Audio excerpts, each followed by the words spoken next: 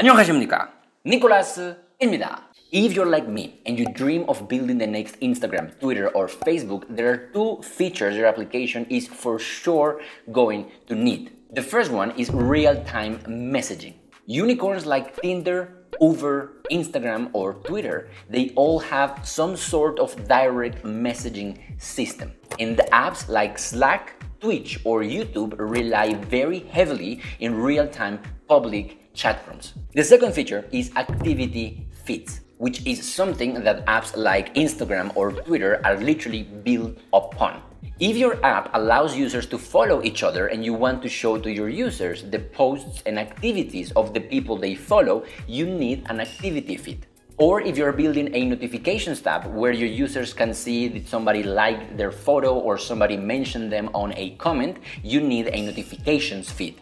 Implementing these two features by yourself, real-time messaging and activity feeds, it's possible, but not so easy. For the chat, you need to code and maintain the real-time servers that should be capable of holding many WebSocket connections open for all the people in the chat room. You also need to code all the logic to handle channels, messages, private channels, reactions, threads, among many other things. And for the feeds, you need to code all the logic for follows, unfollows, likes, mentions, pagination, fan out, so many things. Or you can save your time and you can use Stream instead. Stream is a backend as a service platform that allows you to implement real-time chat messaging and activity feeds in record time. And the best of all, is absolutely free for makers like you and me. Companies like SoundCloud, Strava, Adobe, Masterclass, and eToro, among many others, use Stream for real-time chat messaging and activity feeds. Stream also has SDKs for vanilla JavaScript, React.js, React Native, Flutter, Android, iOS, Unity, and even Unreal Engine. And if that wasn't enough, Stream also has a collection of UI components that we can use to save even more time when implementing chats or activity feeds. If you want to get started right now, click on the link below to sign up for your free Maker account. Or keep watching, because to see how easy it is to work with Stream, we are going to implement our own real-time chat using the Stream Chat API and the Stream React Chat components. Now, before we start, I need to warn you, Stream is going to blow your mind. After we sign up for Stream and get a free Maker account, we will create a new app. For this, we have to select the region we want the code and the data to be. Next, we're going to create a new channel type. With a channel type, we can customize the features, the rules, and the permissions that our users will have when using our chat. Stream comes with very useful channel types already made for us. For example, the live stream chat comes pre-configured with some permissions already that allow logged-in users to write in the chat, but only allows anonymous users to read the chat. Or for example, the messaging chat comes with some pre-configuration that doesn't allow guests to look at the chat, only registered users only. Thanks to channel types, we can also specify what are the events that our users are going to be subscribed to. When creating a new channel type, all we have to do is write the name and select the events that we are interested on. An example of an event is a typing event. We should leave this on if we want our users to know when someone is typing a message, like in Slack or in Messenger, for example. We're going to leave all of them on for now. Then we're going to write down the permission rules for our chat. First, we will allow the admin, which is us, to do whatever we want. And then we're going to allow guest users to be able to create channels, write messages, react to messages, upload files, and send links. Now we are done with the configuration, we can now go to our React application. First, we have to install the Stream Chat npm package. Then we're going to grab our API key from the settings page of our application and use it to connect from our code. Then when our application starts, we're going to connect to Stream using a guest user with a random ID. After that, we will now create or connect to a channel with the channel type that we created before. We will give it a name and we will save this channel in the state. Now that we are connected, we will install the UI React components that are provided for us by Stream for free.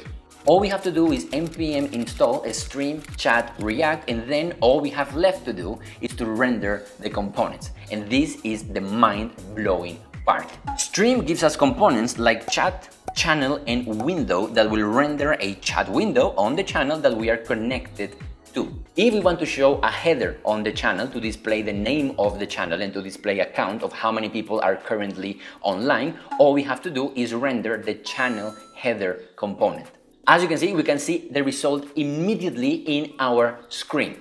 Now, if we want to show a list of messages in our channel, all we have to do is render the message list component. Now, because we don't have any messages yet, we have to allow our users to write the messages. Instead of creating an input manually and doing all the code by ourselves, all we have to do is render the message input component. And boom, that's it. As you can see, that gives us an input that works out of the box. We can now send messages and even upload files. Now, when other users connect to our chat, they will see the list of previous messages. They will know when other users are typing, and they will even be able to react to messages with emojis. And this is all because we render the right components in the right places.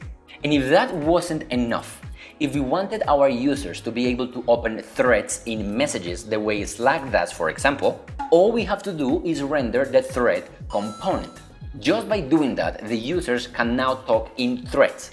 How easy was that? It's crazy. We just made our own Slack clone with writing almost no JavaScript at all and 0 lines of CSS. The Stream Chat React components are super customizable as well. Here you can see all the components you can use if you want to modify the default look of the message UI. They are also full of props that you can change, and you can even add class names if you want to change the CSS directly. And of course, you don't always have to use the Stream Chat React components. You can use your own components with the Chat API. Thankfully, the Stream API is very intuitive. For example, if you wanted to send a message to the channel using code and not the React Stream components, then you can just do channel.sendMessage. That's very easy to remember. Or if you wanted to listen for new messages in your channel, all you have to do is channel on new message. Or for example, if you wanted to add a reaction to a message using your custom emojis, all you have to do is run channel send reaction and the name of your reaction. Now let's take a look at activity streams and see how we would go about building a feed Instagram style. For activity streams, we need a server. From the server is from where you will add the notifications to the inbox of the users or activities to their feeds. On the server side, first we get a user token. We do this to control who can read the feed and notifications in our frontend. After we have our token, then we get a feed for our user. Then, in the server side, when an event happens, we will add an activity to the feed of our user. We can also make our user follow someone else. Now, if, for example, we were building a React native application, all we would have to do is use the Expo Activity Feed package that Stream provides for free. This package has components that will allow us to render our activity feeds doing something like this. The Expo Activity Feed package comes with like buttons, inputs, link previews, and even real-time update notifications. Literally everything you would need to build your own social network. As you can see, Stream is such a time saver. Doing what we just did by ourselves will take us a longer time. Thanks to Stream, we were able to implement a real-time chat and activity feeds in a matter of minutes. And our chat came with features like private channels, public channels, message reactions with emojis, notification of typing, threads, incredible. Now the good news is that you can use Stream today. The Free for Makers account gives you free and full access to the chat API for up to 2,000 users per month, and it gives you full and free access to the Feeds API for up to 9 million feed updates per month. Click on the link below to sign up today. Thank you to Stream for sponsoring this video, and thank you for watching this video. Let me know in the comments if you would like to see a full tutorial on Stream using the Chat API to build our own Slack clone, or if you would like me to use the Feed API to build our own Twitter or Instagram. And that's it for this video. What do you think of Stream? Have you heard about Stream? Do you want to learn more about Stream? Have you used Stream? Let me know in the comments. I'm going to be looking at them right now. Thank you so much for watching. As always, stay happy, stay free. Eat kimchi, 감사합니다, 사랑해요. See you on the next one. Bye bye.